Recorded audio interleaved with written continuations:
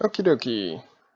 So it's 7 o'clock, so I'm going to go ahead and get started. And once again, for anyone that shows up late or misses this, I'm going to be uploading this to YouTube as well. So tonight we're going to be talking about cartridge maintenance. And so first, let's go ahead and talk about old school game consoles and kind of how cartridges worked. So when you get down to it, old school game cartridges at the very heart are just computers. They're very, very specialized computers, and they include a lot of specialized hardware, but at their core, they're computers nonetheless. And so whenever we talk about retro game consoles, it's best to kind of talk about them in terms of computers.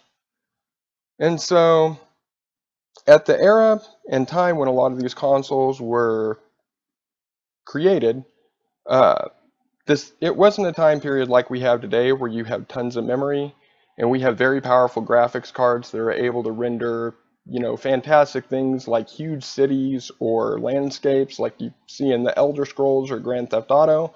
No, it was a very different time. And so if you had 1 megabyte of memory, it was considered a big deal. And so with that in mind, it's in that sense, it's very similar to today that game systems have always kind of been a step behind home computers.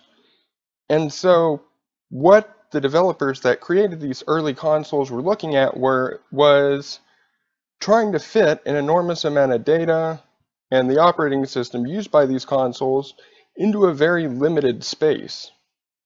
And so that includes storage. Now, if they had tried to preload the NES with a bunch of games like the NES Classic was loaded or now the SNES Classic, they wouldn't have been able to do much just because we really didn't have the storage capacity in that small scale the way that we do today. The systems would have been a lot more expensive, and that probably would have ended up cutting into their profit margins, and very few game consoles would have survived. Also, another thing to note, important thing to note, is at the time the NES was released, this was in the middle of actually a video game crash. So a lot of investors weren't really investing in video games at that time, and Nintendo's kind of the one that revived that. And so with that in mind, the solution to how can we get a large game library on this very specialized piece of hardware was the cartridge. And so at the very heart of things, the cartridge itself, this is an example of an NES cartridge, and as you can see, there's not really a lot inside. So one question you might ask is, well, why are they so big then if that's all you end up using? Well, first off, some cartridges did actually use the full size, and as the list below here indicates, the reason the cartridges were so large was for the, I guess, potential to expand the original system. So unlike today where you kind of get an Xbox or a PlayStation that has everything kind of prepackaged, these little cartridges, most of the time, all of them would have an EEPROM chip which would actually contain the game or program that you were going to be playing, but some would also contain things like graphics chips which would upgrade the graphic capabilities versus what was capable with the base system. Some of them had sound chips that would provide richer sound. Some would have a save file chip, which would allow you to pick up where you left off. And with that save file chip, some of the cartridges would have a battery as well. Unlike today, where today is like Nintendo cartridges and even some of the later Game Boy Advance cartridges, older systems didn't use flash memory, and instead they relied on erasable ROM chips that could be reprogrammed on the fly so that every time you saved, the chip was rewritten. Well, you kind of have the same limitation again as a personal computer in the fact that when that was erased, if you didn't have some way to keep power in that chip, all the data would pretty much be wiped. And so you needed a battery to do that. And some cartridges, and this is more you see in things like Game Boy Advance cartridges were really, really prevalent for this. is things like special sensors. So examples of this would be like Kirby Tilt and Tumble for the Game Boy Color, where it actually had a gyroscopic sensor that would allow you to tilt it and move Kirby around back and forth. So there was a lot of potential with cartridges, but the thing to remember about these things is their physical, I guess they're physical machines or parts of physical machines. And as that, they're prone to mechanical wear. And so the big two ways that these cartridges, I guess, get mechanical wear, what you would consider mechanical wear, is the batteries go dead and you get corrosion, which that's rust. They don't really typically rust. It's more of they get tarnished, but it does have a detrimental effect. So first let's talk about what happens when you get corrosion. Well, on the bottom of the cartridge, everyone knows that or most people that are into retro games know there is a line of metallic pins. And so what happens when you plug that in is those pins connect with a slot on the inside of the machine, and that allows the machine to read the program off the cartridge. Well, if the cartridge gets dirty or tarnished, the machine has a really hard time telling what data it's reading off. And like the picture shows, machines aren't very good at making assumptions, so it just says, okay, this looks more like a 1 than a 0, so let's go with it. And the effects you get is, well, if it's really tarnished, you're not going to see anything show up on your screen at all. But most likely you get things like, you'll see instead of the actual sprite that you're normally used to seeing, you'll see a like black or white box. Sometimes you'll see text, and other times just pieces of the level will be missing, or you'll be playing a level, try to make a jump, and all of a sudden it'll just crash. Now, the second issue that can happen is the battery goes dead, and that's kind of the equivalent of this. So the moment that battery goes dead, and this is more for cartridges that have save files, but the moment that battery goes dead, your entire save file is gone. And for those of you who actually have cartridges that have save files on them, and your cartridge still, like the battery's still live to where the data's still there, once the battery starts going dead, I've actually seen some ways that you can actually pull the save data off of the cartridge while you change the battery and then pop it back on. Normally this requires special hardware like flash carts, or I've seen it on Game Boy cartridges. Again, they have cheat devices that'll let you make a backup of your save, but I don't see why it wouldn't be possible to do that for Nintendo or SNES cartridges. I just haven't looked into it for those systems. But yeah, the general process for that would be to pull your save off, change the battery, and then load the save back on. And I may try to look up software that actually allows you to back up saves for that and do that in a later stream. But today, we're just going to focus on a Game Boy cartridge I have that I think the battery's dead in, or at least going, and we'll talk more about that when we get to it. So, that's all I have for the introduction, and with that, I'm going to go ahead and start showing you guys how to actually clean your cartridges. So this isn't a very complex process. Let me go ahead and start my webcam.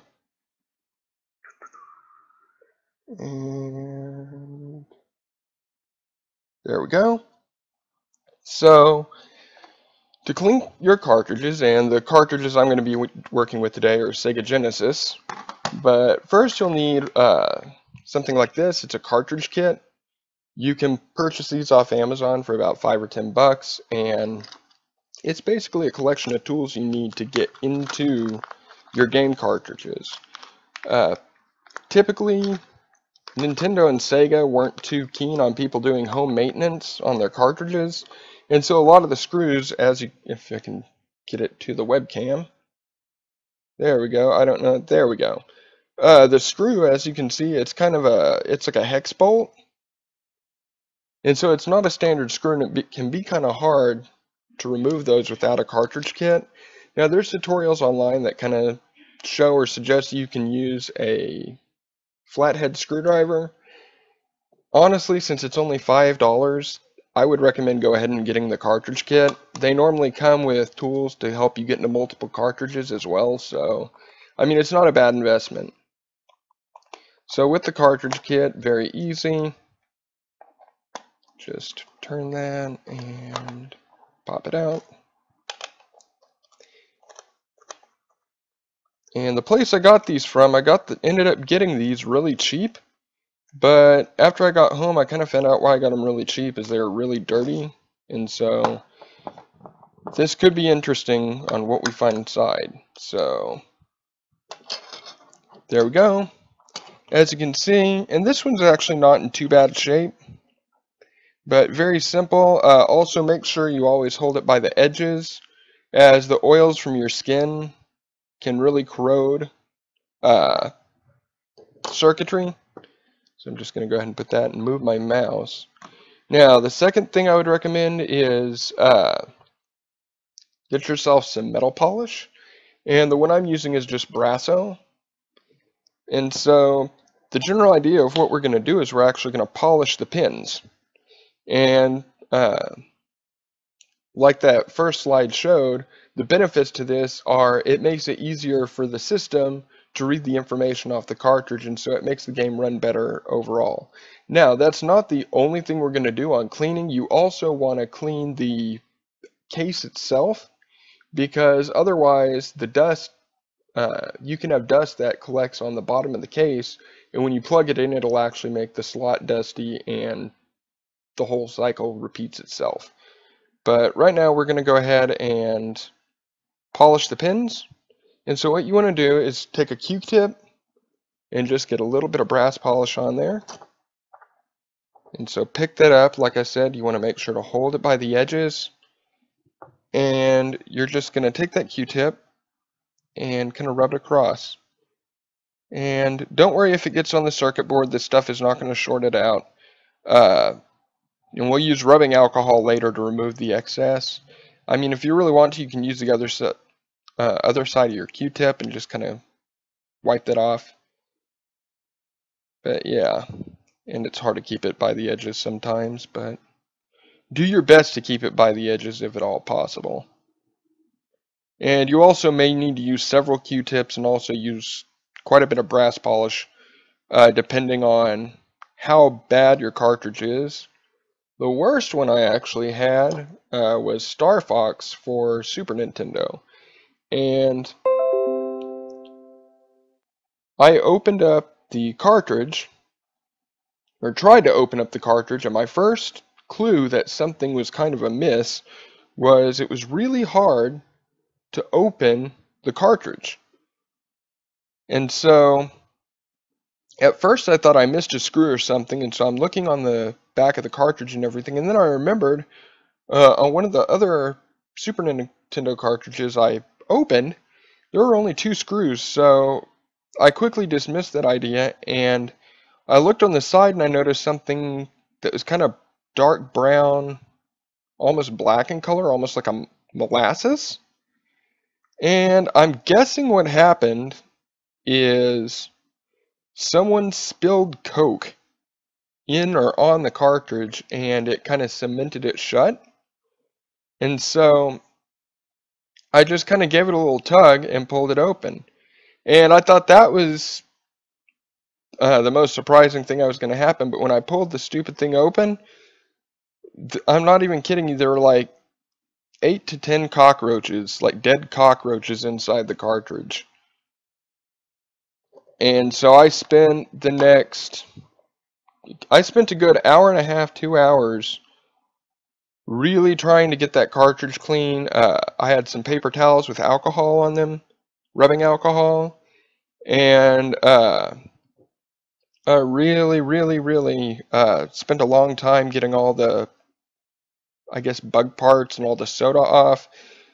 After an hour and a half, I actually managed to get the case clean, and I very gingerly scrubbed the board the best I could using rubbing alcohol.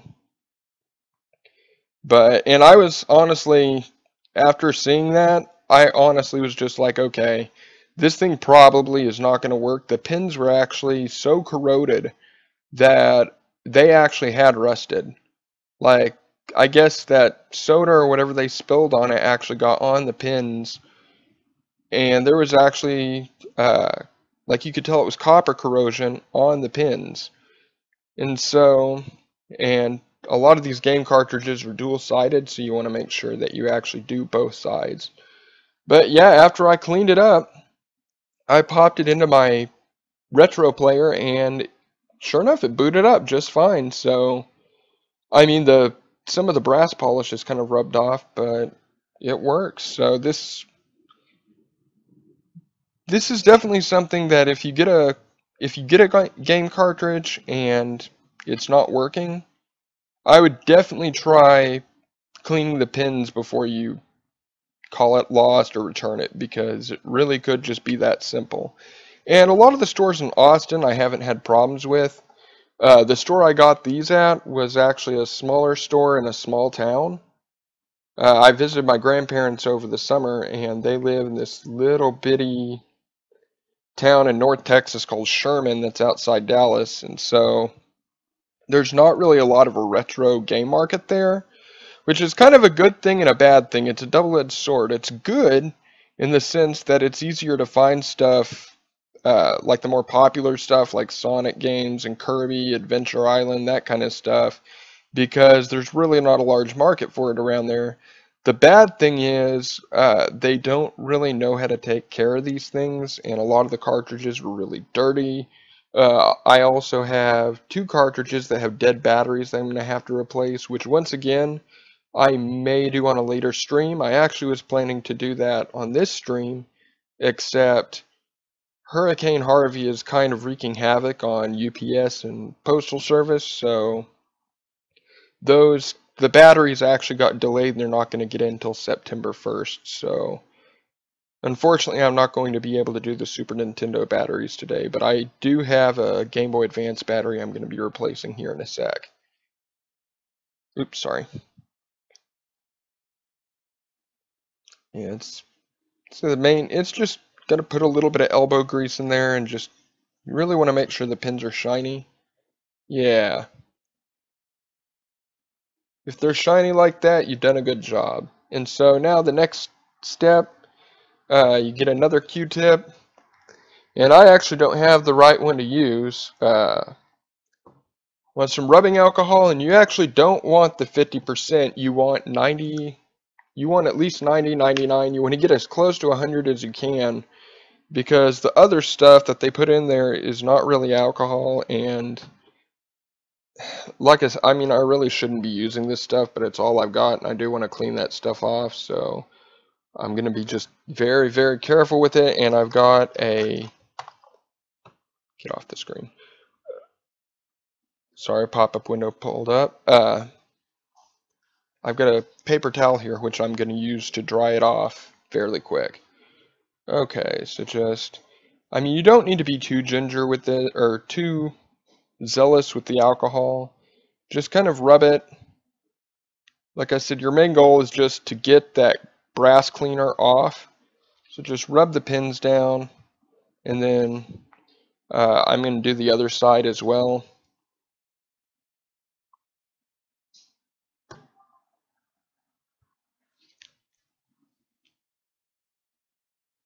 There we go.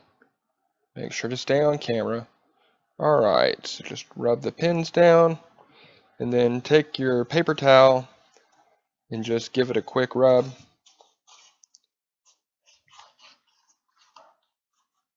And try to keep the paper towel off the actual circuit. You just want the pins.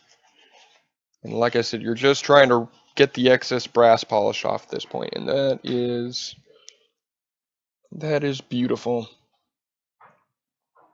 So, like I said, the last thing you want to do, and I think I've got some rubbing, yeah, I've got some rubbing alcohol in here still. You want to make sure and just take your paper towel and just really kind of give the case a good wipe down.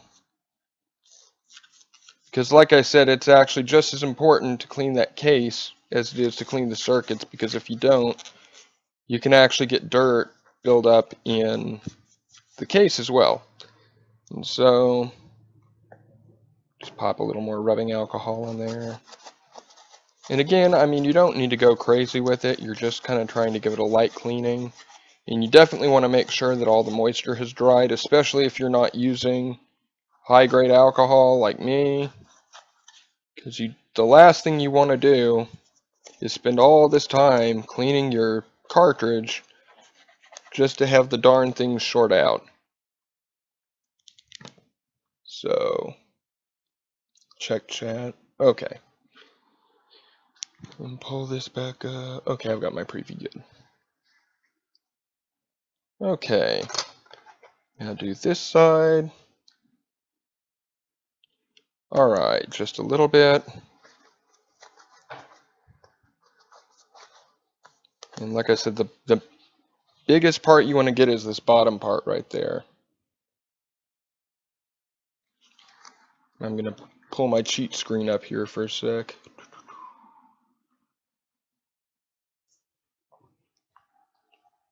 Yeah, that bottom part you really want to make sure.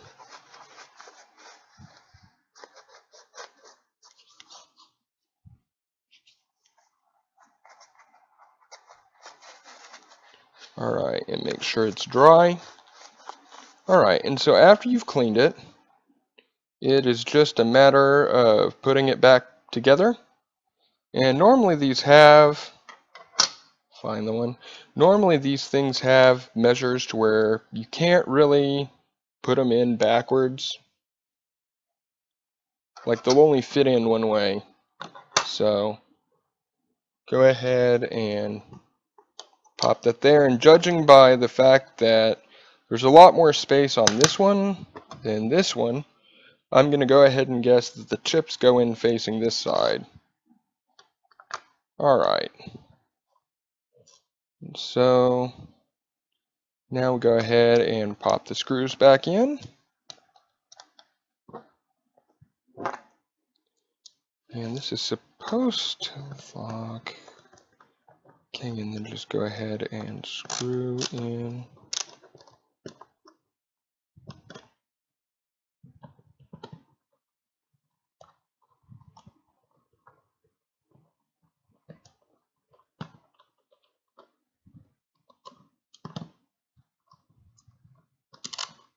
There we go.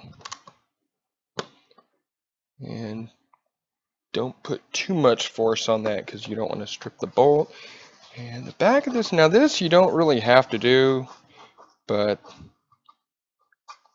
I'm really kind of anal about having clean cartridges, so I'm going to go ahead and wipe down the outside of it too.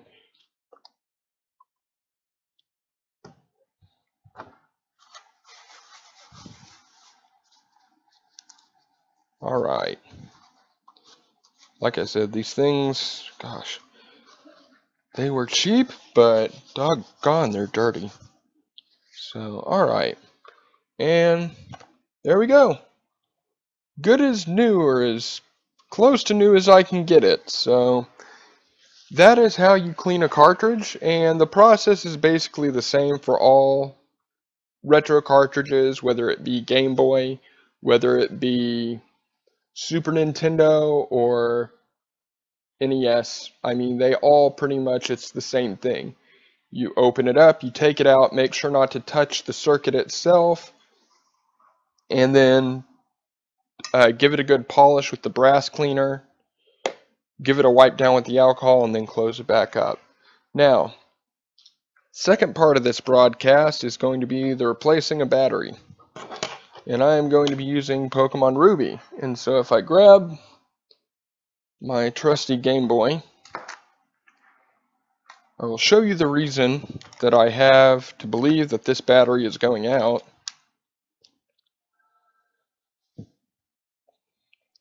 Okay. So move this over, and my laptop is in the way. And it's not showing up. One sec. May need to be cleaned as well, so. Oh, this may need to be cleaned. Worked earlier when I popped it in. Don't know why it suddenly decided it wants to be hateful. Okay, well, we're going to go ahead and clean it because I think it's having some trouble.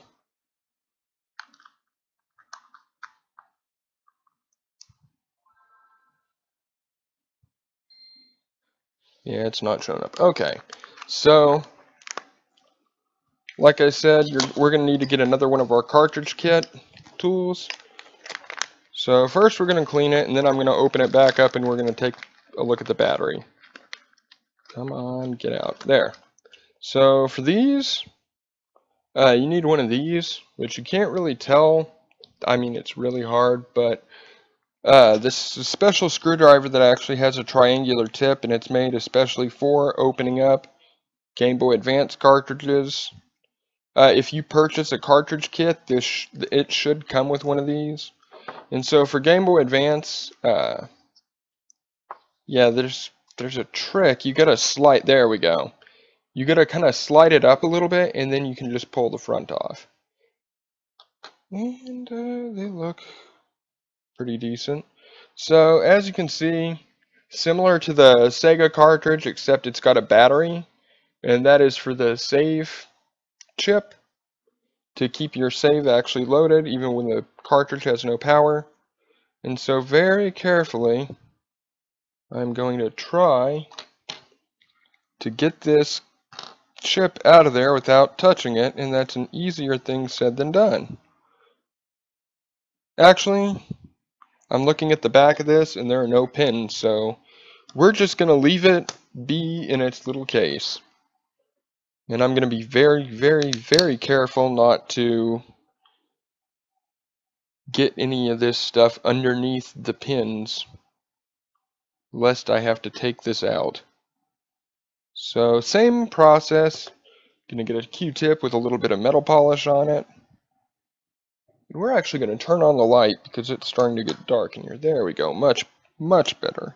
And these are actually pretty shiny, so I'm not sure what in the heck the deal is, but we're going to go ahead and give them a polish just in case. Like I said, I'm not really sure.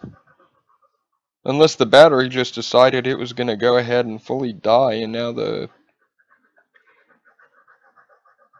But that shouldn't affect it, because I had another one of these that the battery did die, and the only thing it affected was the clock. The clock wouldn't update like it was supposed to, and that does that does mess up the game, and it can make certain parts of it impassable. For example, if the clock won't reset, you can end up with Shoal Cave being stuck at either high or low tide, depending on what time the clock is stuck, and the different daily events and weekly events that fire off don't fire off, but it shouldn't impact things that heavily. Yeah, this thing is hardly dirty at all, so I'm not sure why. Like I said, notice I didn't blow into the system because that's really bad for it, and you don't want to blow into your system unless you absolutely have to.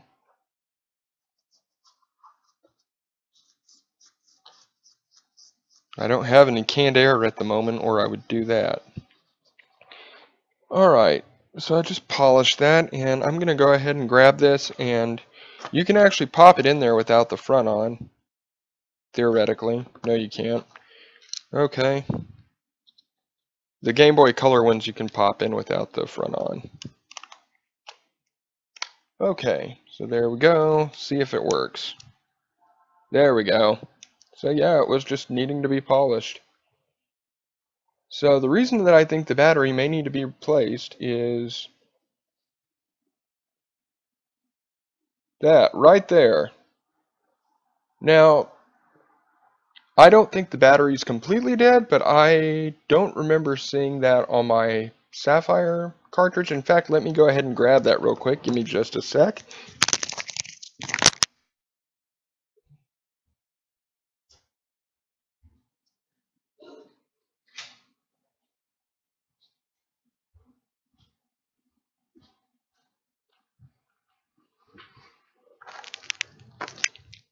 Alright, so I've got my Sapphire cartridge, which I recently replaced the battery in. Give it to me. And I don't think it pops that message up if it's like on normal circumstances. Yeah, see, so no message. So I don't think the battery's dead, but I think it's going. And so we're just going to go ahead and replace the battery. And so normally you would want to back up your save file. This is not my save file, so I don't really care. And actually, again, for these I don't think it matters because I think the main part of the... Well, no, it does matter because if the battery completely dies, it dies in stages. So the first thing that starts, I think, is that message.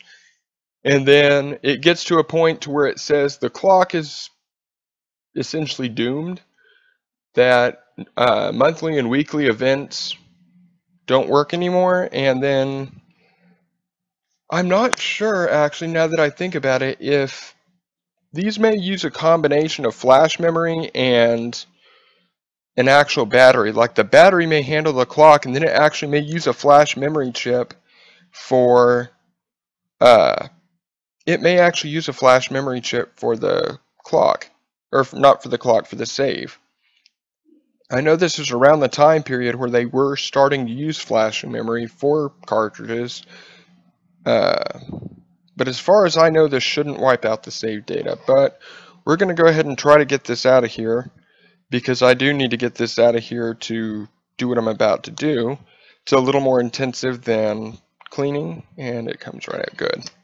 So what we're going to have to do, if we can, and I'm trying to see because I can't tell if this is soldered on or glued on. We need to get that battery off, and we need to get one of our batteries. I've got some replacement batteries. You're actually going to need a soldering iron for the battery part. And so I've got some replacement batteries, and I think it's this one. Okay. So this looks like it's a little different than my Sapphire cartridge. And I want to make sure that I don't mess this thing up.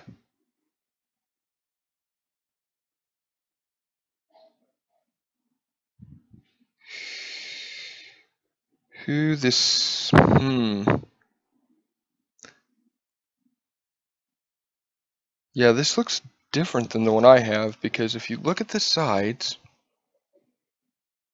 if I can get this, if my webcam will focus.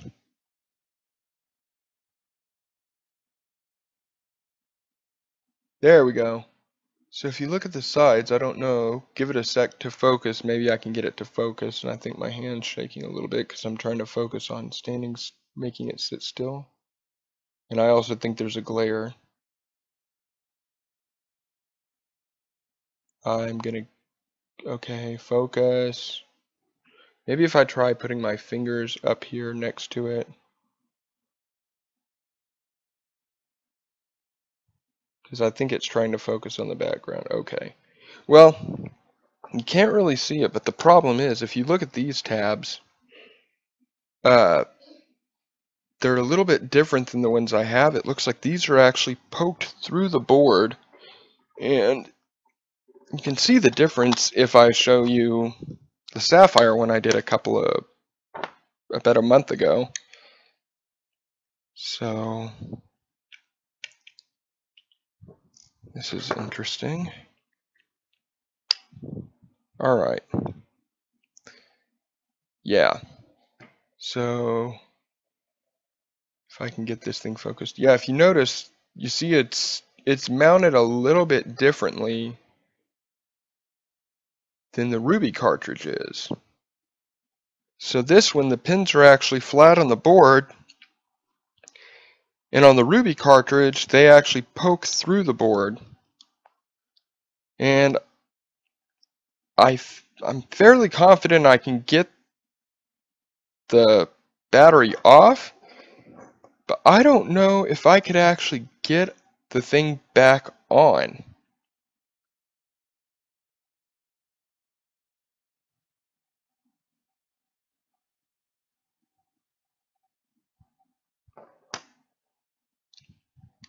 And that's mainly because I would have to clip the clips that are on this thing and make it to where they poke through the board like that. I'm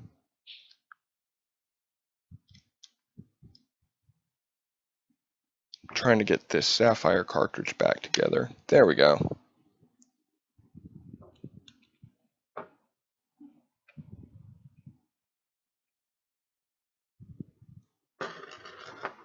Let's see.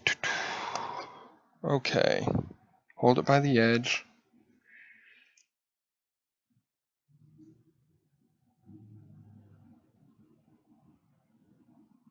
I wonder, because this feels like I could just kind of wiggle it and pop it out.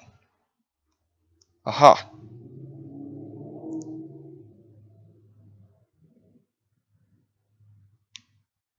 Okay, so yeah, it's definitely, can't be sure, but it almost looks like there's corrosion on the bottom of this thing.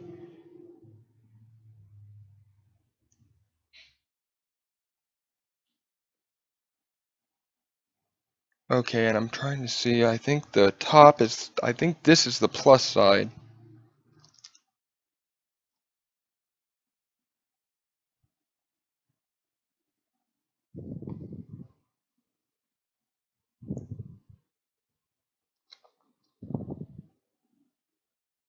Okay. So,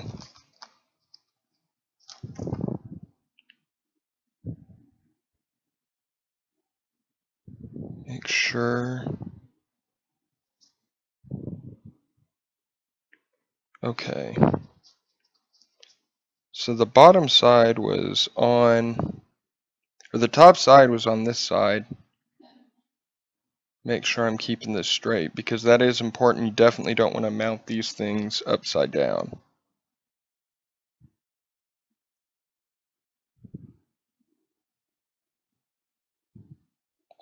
Yeah. So this side.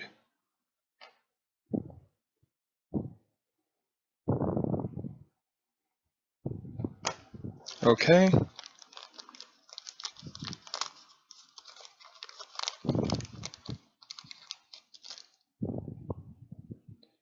So it's mounted like this.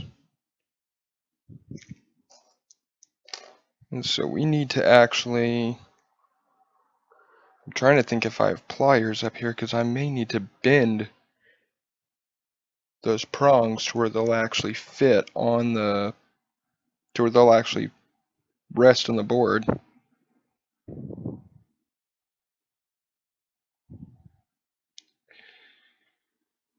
Yeah. One sec, let me grab a pair of pliers real quick.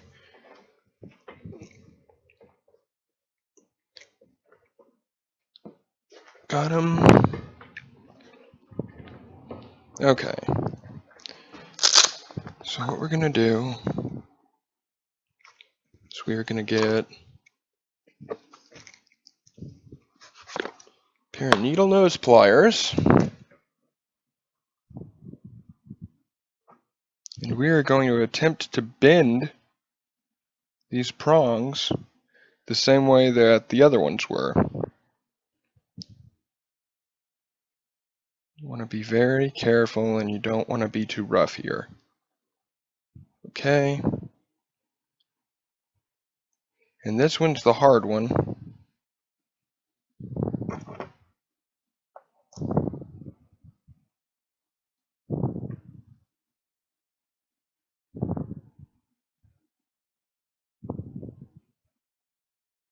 There's one.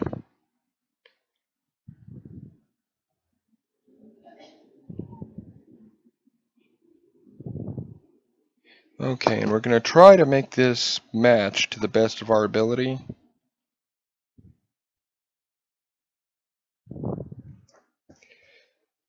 This is the most annoying things about these Game Boy Advance cartridges, is the stupid things.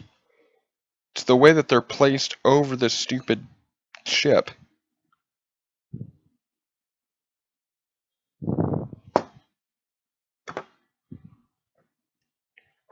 But we definitely want to make sure everything lines up. Okay, so that one looks like it's lining up. This one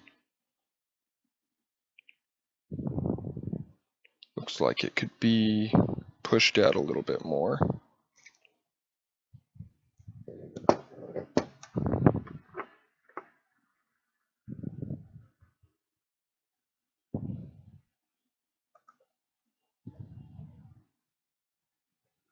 Okay.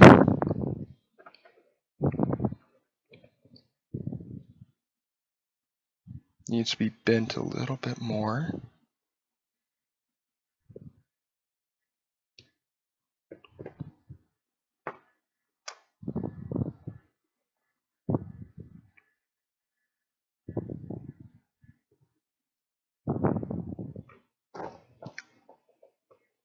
Okay. No, you don't. Make sure to hold it by the edge.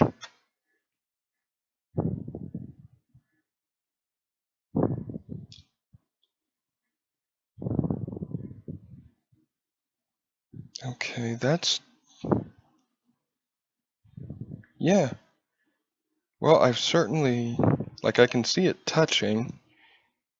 The only question now is whether it's actually...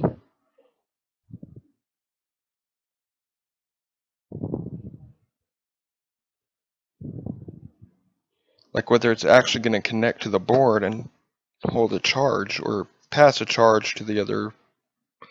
whether it's actually going to pass a charge the way it's supposed to.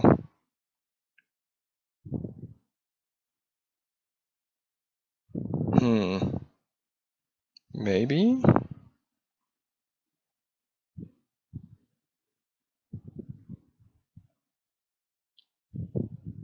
It's interesting. I've certainly never done anything like this.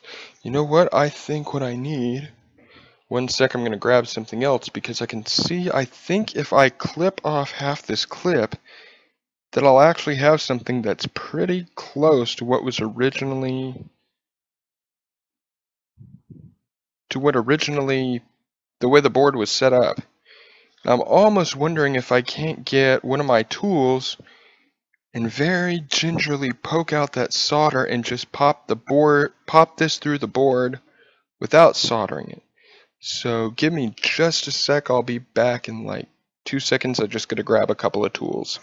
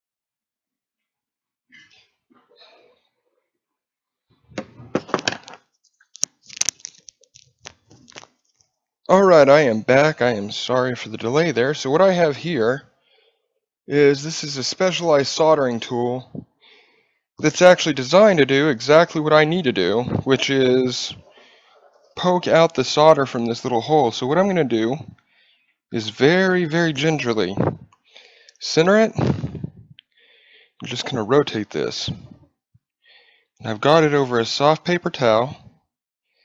We're just going to rotate it. I'm trying to avoid using heat if I can, because I could melt this out with a soldering iron, but I don't want to damage the board that's around it. And so I'm trying to use these tools first to do this, and if I really can't, then I'll go ahead and get a soldering iron. Okay. I can feel it kind of.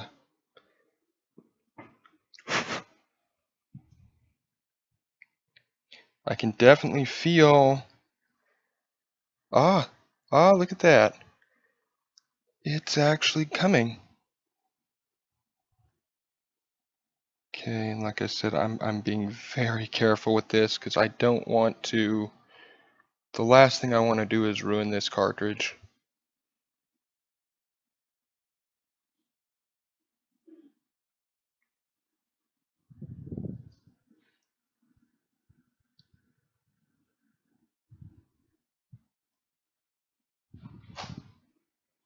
Okay, that one's removed. Like I said, I'm not really sure if this method that I'm going to be using is going to work or not, but we're going to try it.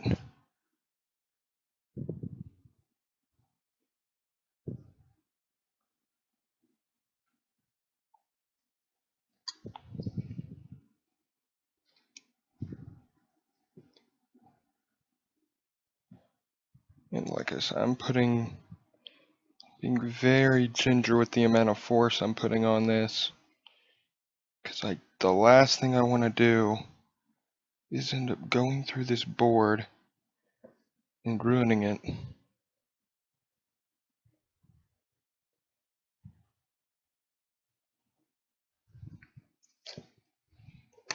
I've never had a battery that was soldered in quite this way. All the other ones have had flat tabs, like the one I showed on Sapphire. And I've replaced several, including the old Gen 1 Pokemon and also the Gen 2. And then also Sapphire, so this is kinda. I can see. Yeah, this piece, I may need to just get the soldering iron and bite it. Well, it's slow, but.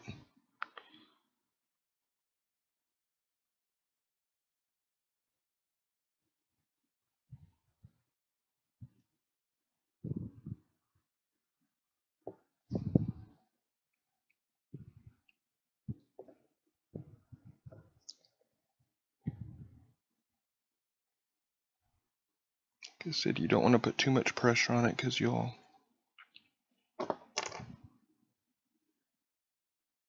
end up cracking the board.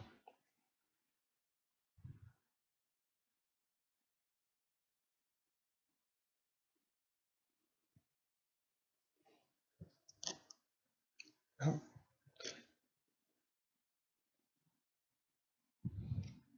I think this part broke off with a little more metal, and that's the reason this one's being a little more stubborn on coming out. The other one, I managed to break it off right at the board.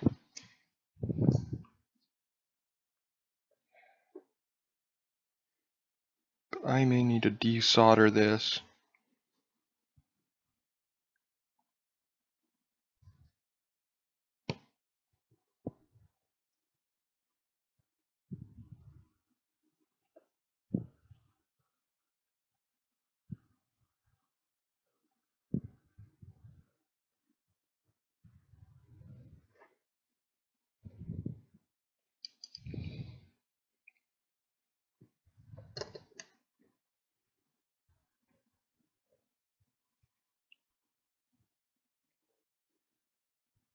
Oh, I think yes, I don't need to solder it. I just broke through. I just need to give it a little more. So perfect. So we have created a hole. Now what I'm going to do is I'm going to need to thin out these clamps, because right now it's a flat tab with a little metal hole in it, and that's a little too thick to fit in those holes. So what I'm going to do is I'm going to take a wire cutter, and we're going to clip half this off.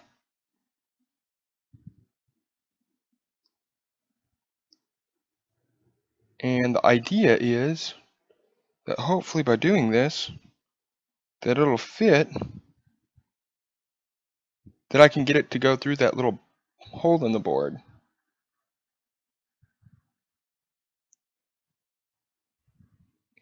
If I can do that, I may not need to solder it at all.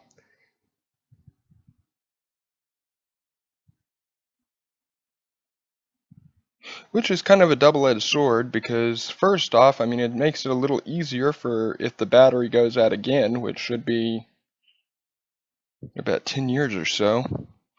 But it also is kind of a shame, because I was kind of wanting to show you guys how you go about soldering, or how you replace a battery with soldering. But if I don't get to do that today, then I will just show you guys on another broadcast.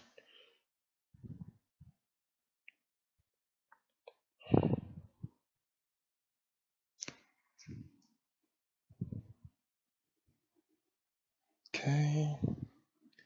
And it's not playing nice. Come on. There we go. We're going to kind of use these needle nose pliers to kind of, well, I don't know if that'll go through or not. I don't think it will. So I'm going to use the needle nose pliers to kind of crimp this a little bit, and same thing with the other one. Hey, you stop it. There we go. And that's should be okay. Okay. Yeah. And now let's see if we can't get this doggone thing to go through the board. Oh, it works. Or at least it goes through the board. I don't know if it's going to work yet, but the important thing is we've confirmed it'll actually go through the board. And now if you'll cooperate with me, here, try this one.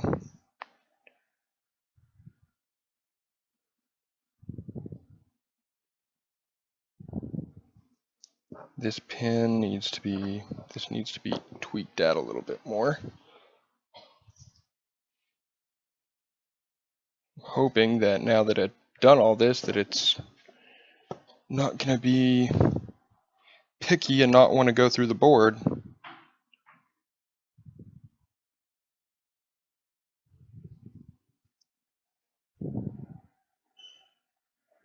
Okay.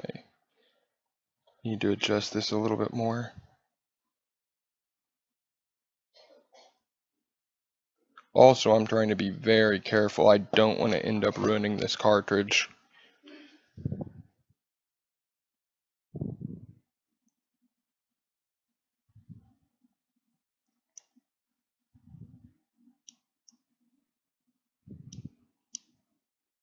Oh, you stop it.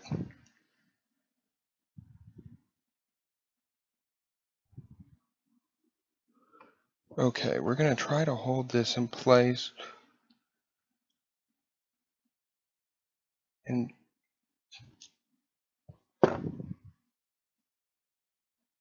I may end up having to solder this thing yet.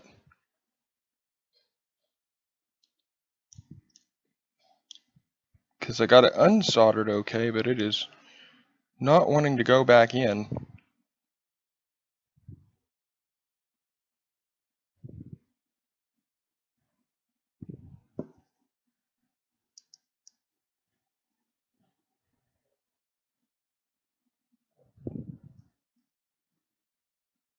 Oh, these tabs are just a little... Come on. It's so close.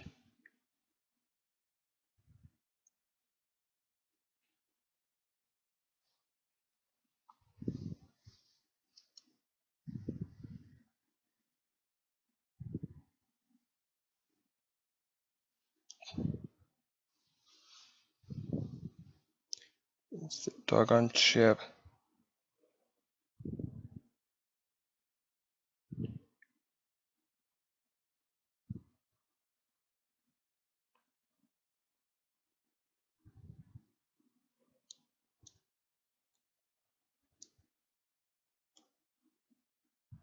It is so close.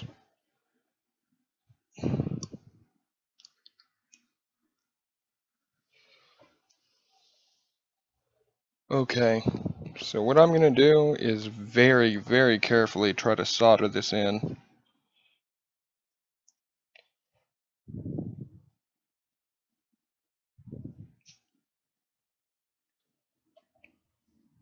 I thought I could do this without soldering, but I honestly don't think that I can, just because I don't think this thing is going to hold.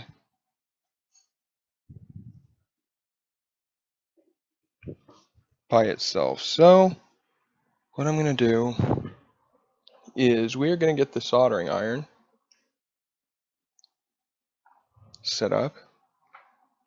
So let me go ahead and kind of clear some of the stuff from my cleaning.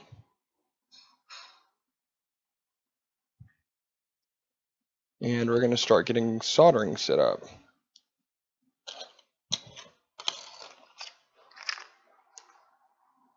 So there we go.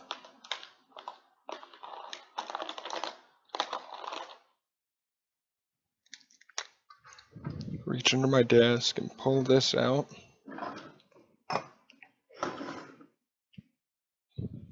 Oh, dagnabbit. Okay, give me just a sec. My second monitor accidentally pulled out the power cord, and that's why the screen suddenly shifted. So let me take a second and throw this back on the other monitor so that there's not probably an infinite cascade.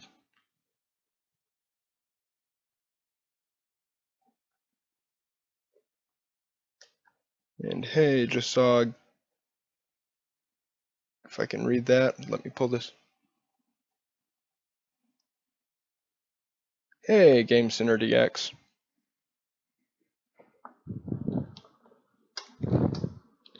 Okay, so we're pulling out the soldering iron, and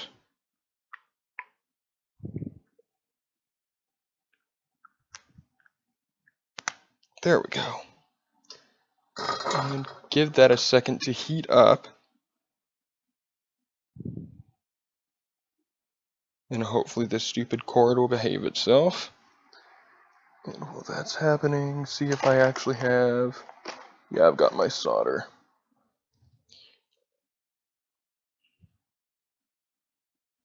That is going to be hell. It is really going to be hell.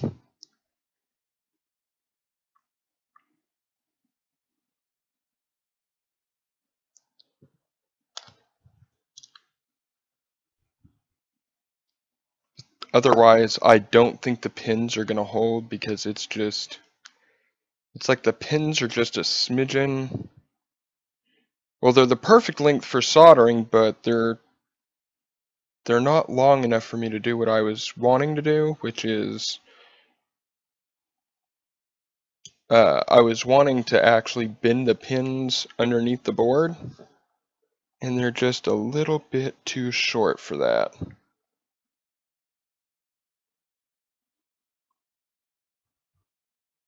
And I'm still trying to negotiate some way to actually do the first way, because, like I said, soldering can, if you're not really careful with soldering, you can really damage these things very easily, and I don't want to do that.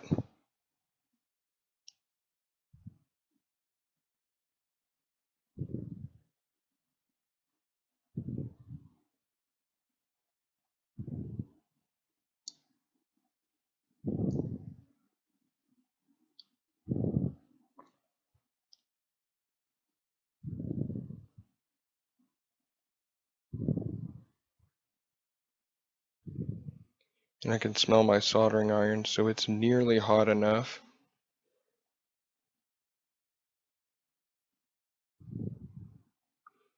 Okay.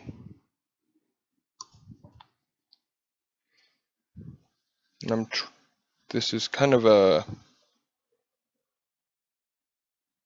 precarious thing I'm doing because I've got to hold the battery in place and then also not touch the board if I can,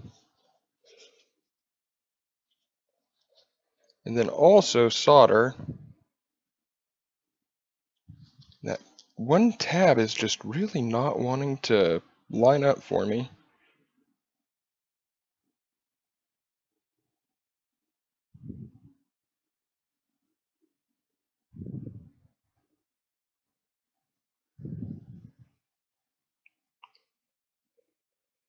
Alright, there we go.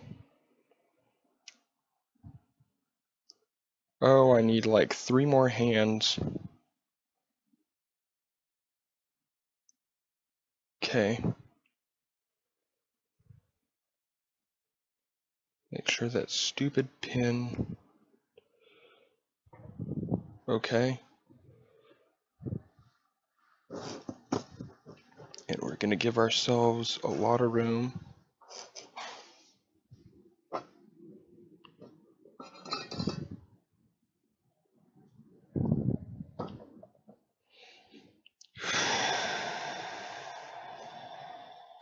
Easy.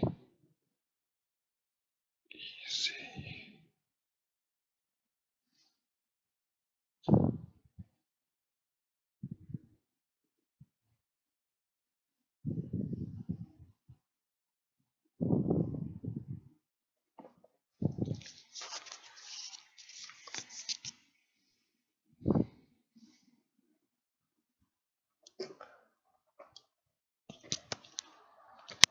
Hang on, trying to get this stupid thing to actually stay in place while I solder it.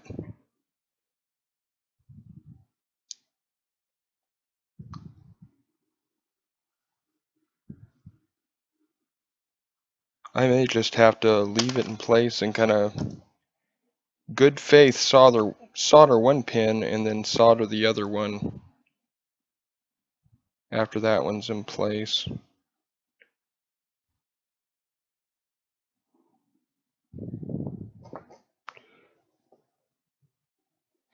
Okay, that's what we're gonna do, because I really don't want to screw this up.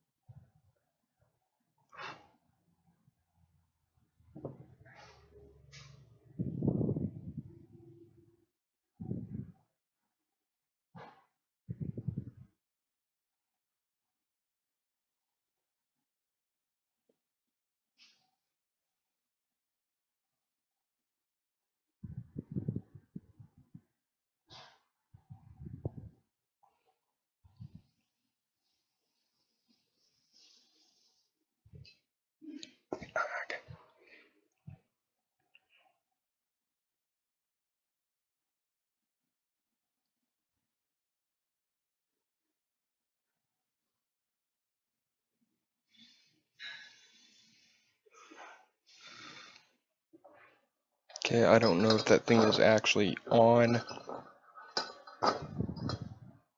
or not. We're gonna find out. Oh, I think I actually did it. Oh, thank heavens.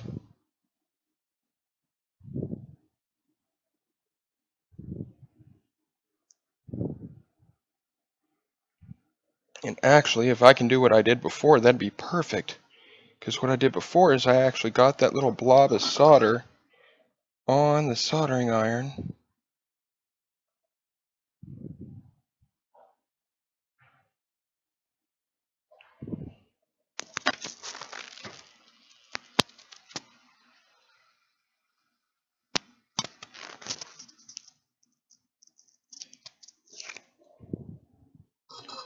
Okay. Oh, I think I did it. So let's see.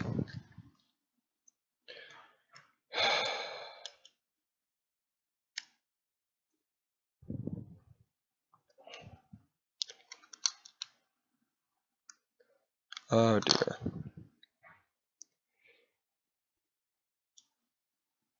Yeah, that's going to be a problem. It's not wanting to lay flat across the battery. I need it to lay flat across the battery because otherwise this thing is not going to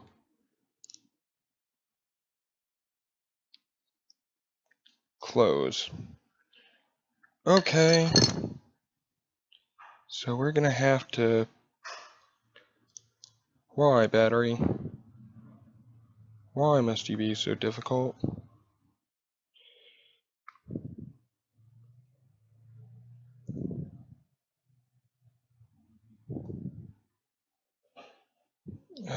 Try to get the thing to...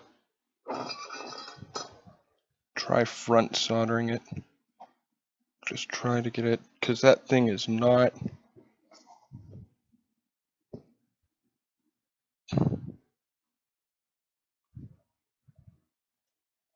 Okay. I actually need a wet paper towel, but...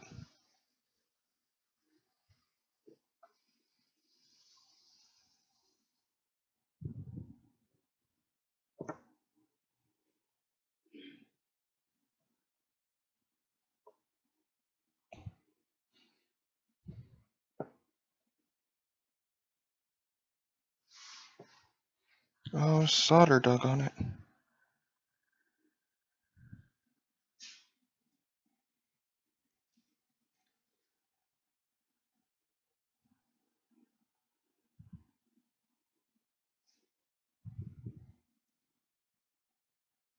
It's not wanting to solder onto the board.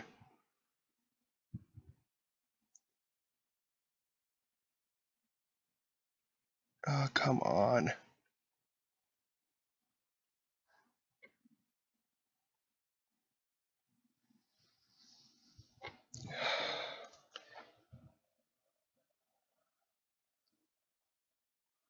Gotta watch out too, because if you get these batteries too hot, you'll actually heat kill them.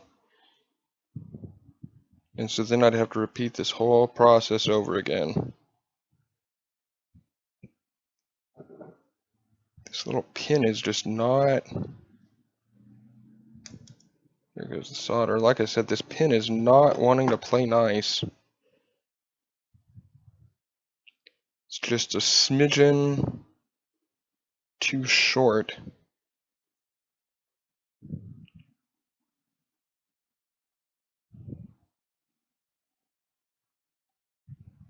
Try twisting that.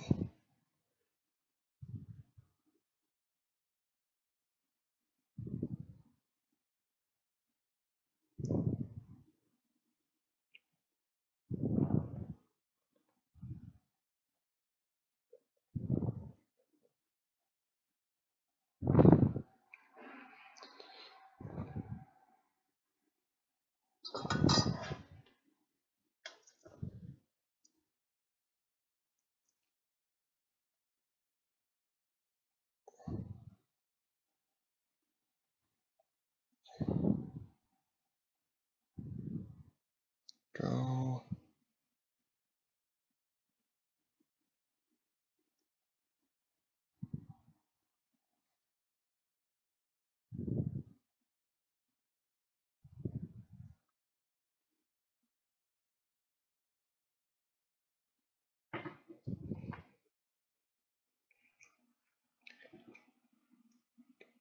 I may just try to get some electrical tape and kind of tape it down, because honestly, I am really worried that if I think this is too short, and that one pin just does not want to connect.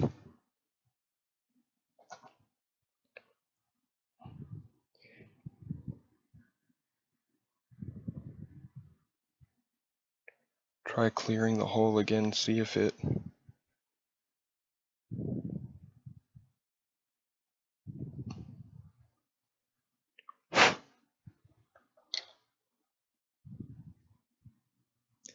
Yeah, that pin is just too short.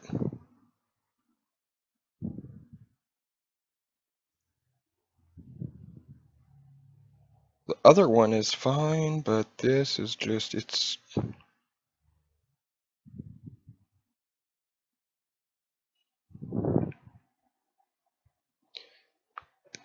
Trying to think if there's anything that I could do that would actually be able to get this thing to...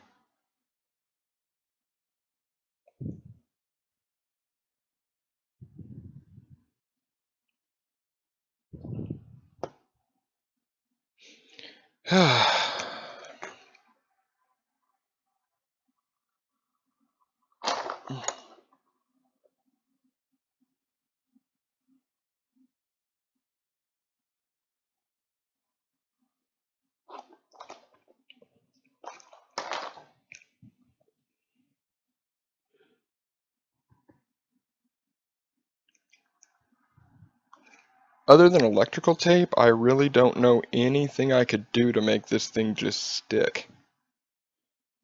That pin is just a little bit too short. Wait a minute.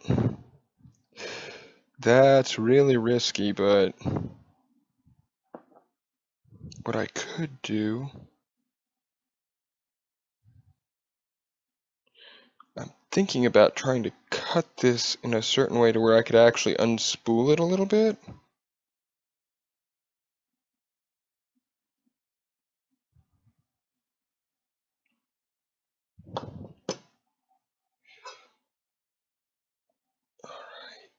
I'm gonna tug on this and try to desolder this.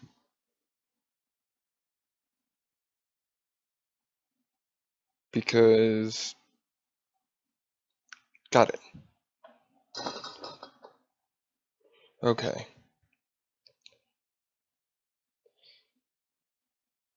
I have an idea.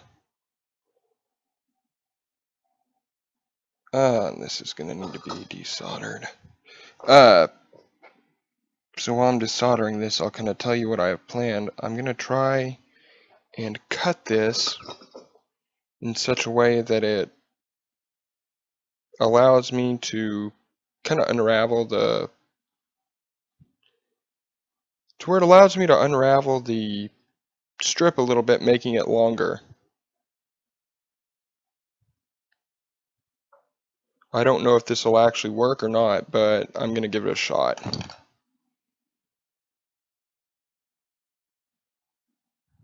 Okay, so I got the solder out. Okay. Gonna be very ginger.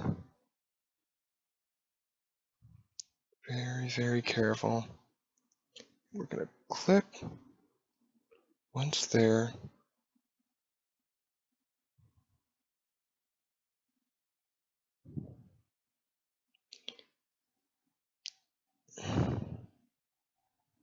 Or if I could find a way to... Main thing is I need to find a way to extend this a little bit.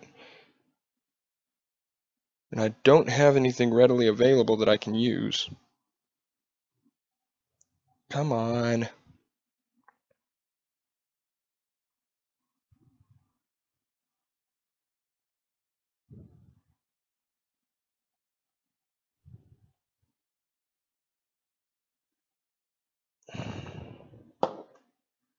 And I don't want to just cut this off because I actually need it to be...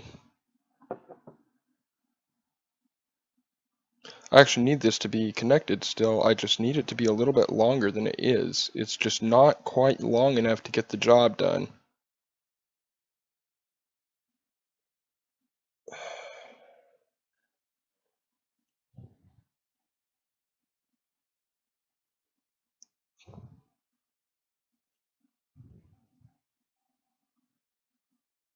Let's see if I'm able to... Did I actually stretch it? Okay, grab it by the edges.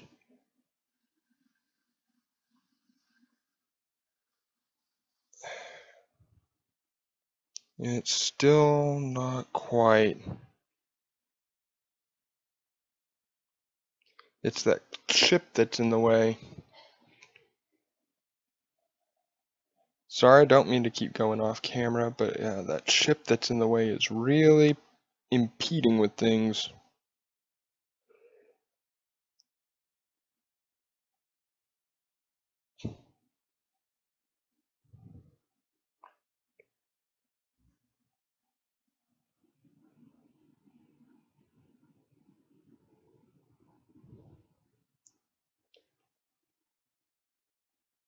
Okay, what if I go the other way?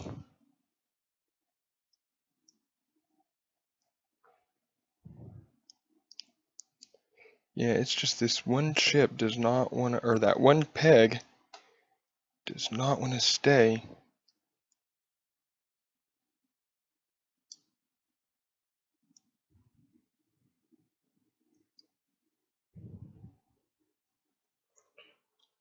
Huh. Actually, interestingly enough, it may just be that one pin.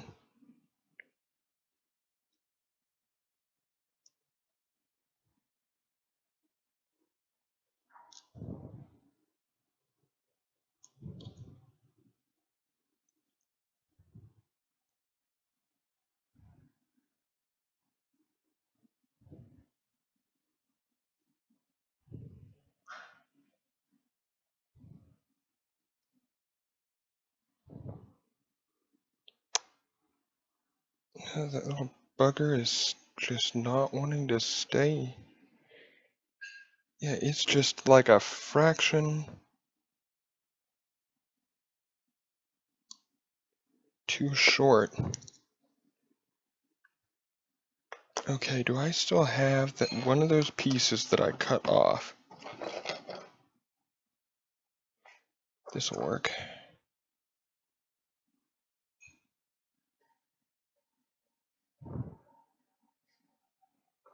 Okay, so what I'm going to try to do is solder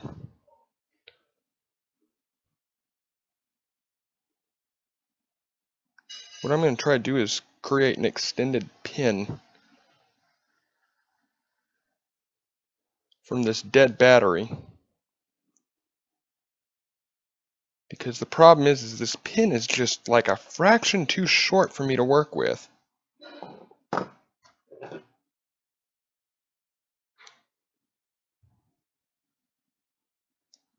Okay, so I've got this. And so what I'm going to do is, or at least what I'm going to attempt to do, is crimp this around that other pin.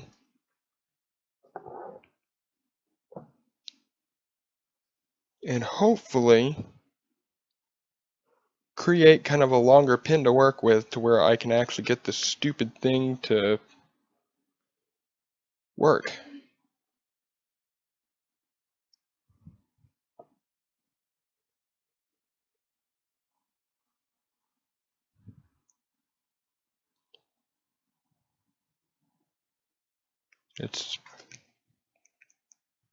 Sorry, I'm not doing this. I keep wandering off camera because kind of really trying to focus in on this, but it's not my intention to cut you guys off. Okay.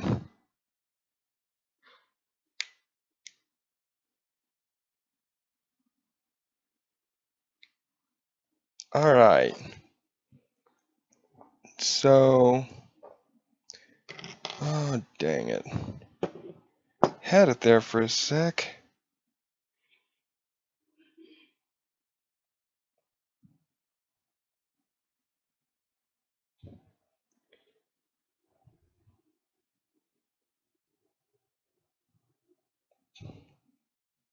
Okay, I see. Just try flattening this a little bit. If I can.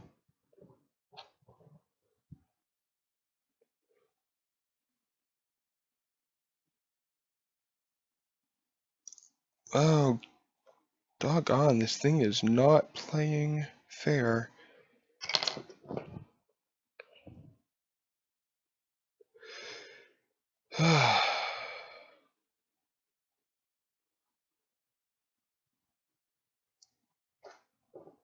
Okay, I'm gonna need to like hold this with these, throw this in there, and then crimp.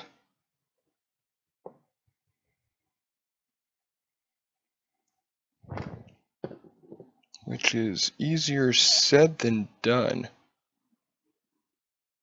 Because this thing is not wanting to... Well, nothing's wanting... Nothing about this Ruby cartridge has really wanted to cooperate.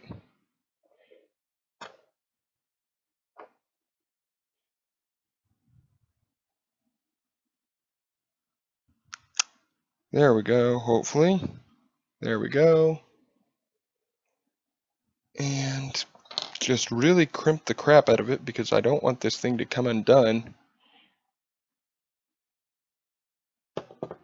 Okay, now I honestly, at this point, I don't even know if this will fit.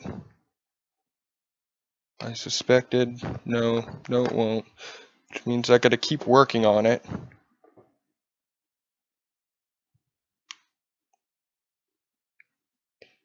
Both get it skinny enough to fit and tight enough to where it doesn't come undone.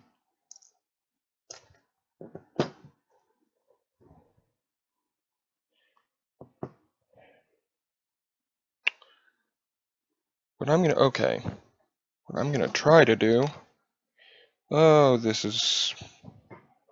gonna try to flatten this and solder these two pieces of metal together and then just insert it. I think that might work.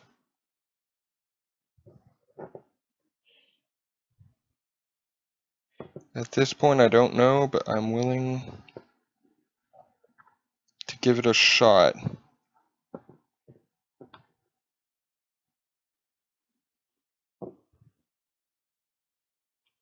I would really like to get this battery on here.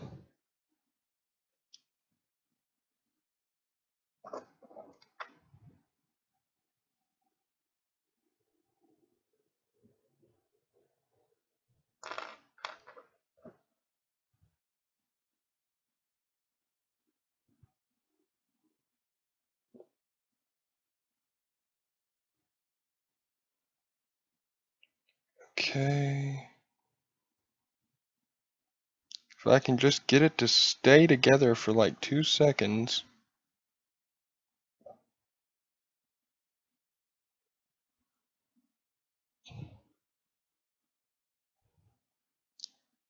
Actually, I think it's just coming crimped again. So I may not need to. Like I said, I'd like to avoid soldering if possible. It seems like I can get it flat or thin, but not both.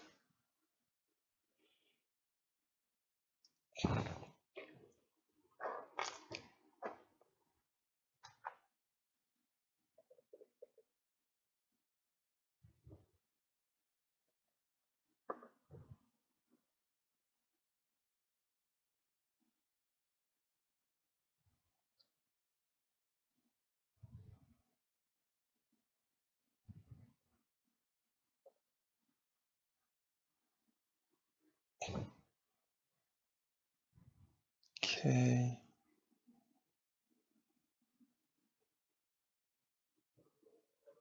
Alright.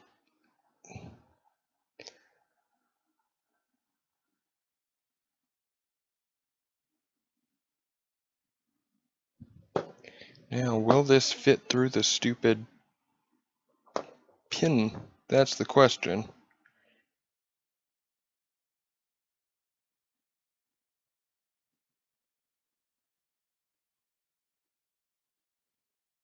Or yes, it will.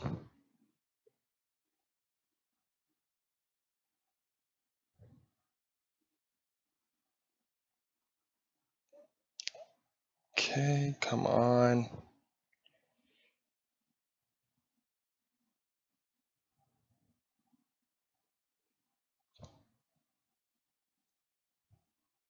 Aha.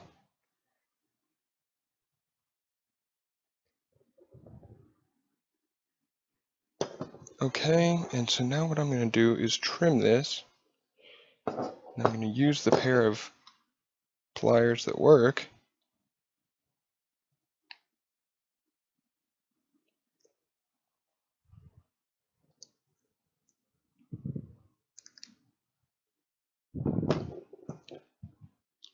Now we're going to set this tab, crimp it, and hope that that works. Okay. So,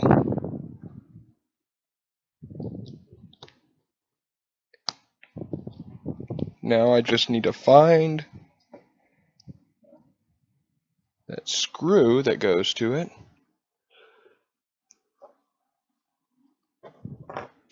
There you are.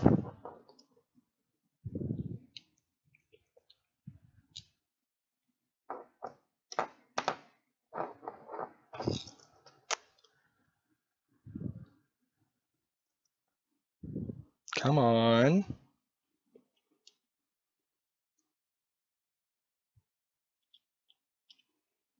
Okay, there we go. And now, the moment of truth.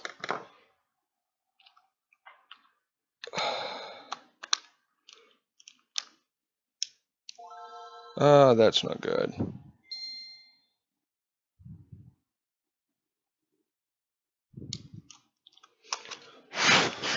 I will break my blowing rule just because, nuts.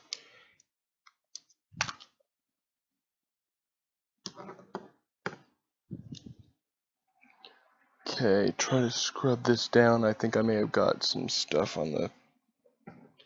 Either that or I just bricked this stupid thing, and if that's the case, then I'm going to be heading to Amazon.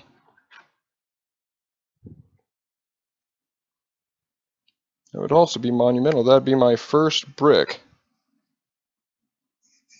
Okay, just try cleaning the pins. Okay.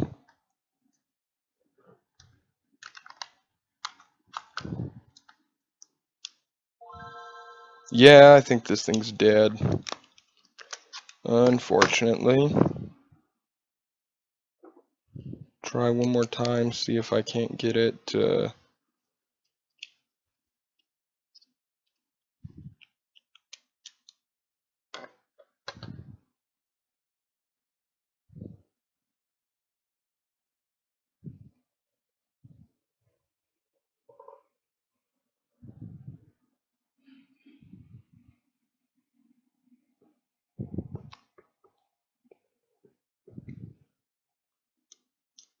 Alright.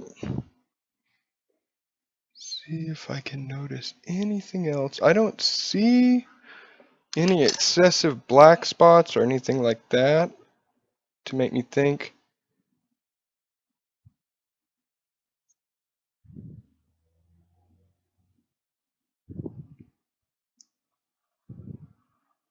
Let me try removing the battery and seeing if it's the battery. Because it may just be the way that I'm crimping that tab under there.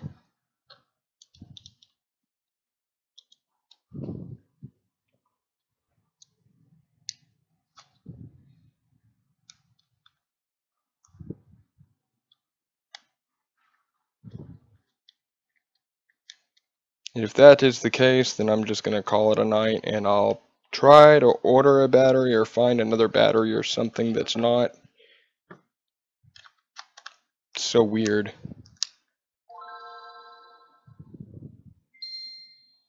Yeah, this cart may be dead.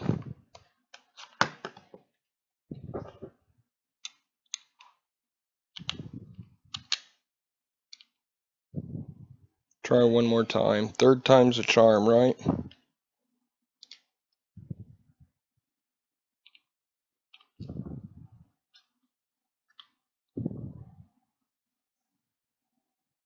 Oh wait, what is...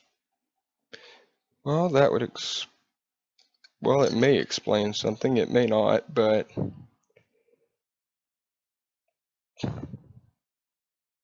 Part of the battery came off, but the other part is still stuck.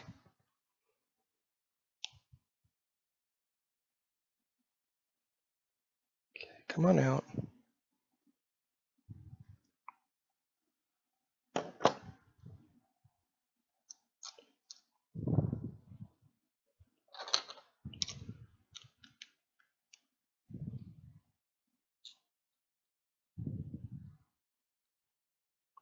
All right.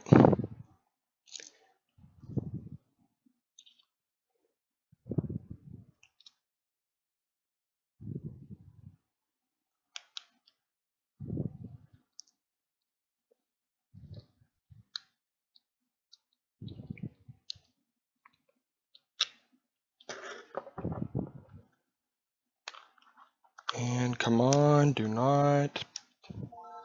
Yep, it is. So apparently, I don't know exactly where, but somewhere that sucker is damaged, and so it's not going to come on. So, damn, looks like I bricked a cartridge.